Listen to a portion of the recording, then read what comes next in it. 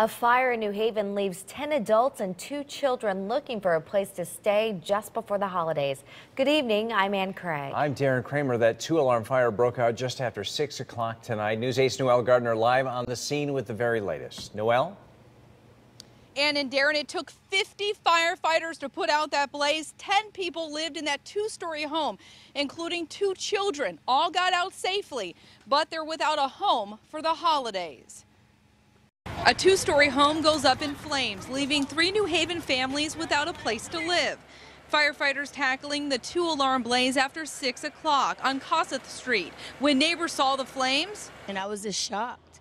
Right here, it's like right outside your door. 12 people were inside the home when the fire sparked, including 2 children. The fire had total control or burning the total front of the building on our arrival. The fire hydrant in front of the home was out of service. The fire chief says there was a slight delay, but crews used a backup plan, a different water source, knocking the flames down within minutes. The building was totally involved in fire. All right, the delay in the water had no real effect on the extension of the fire. Neighbors are saddened to hear 3 families are now homeless.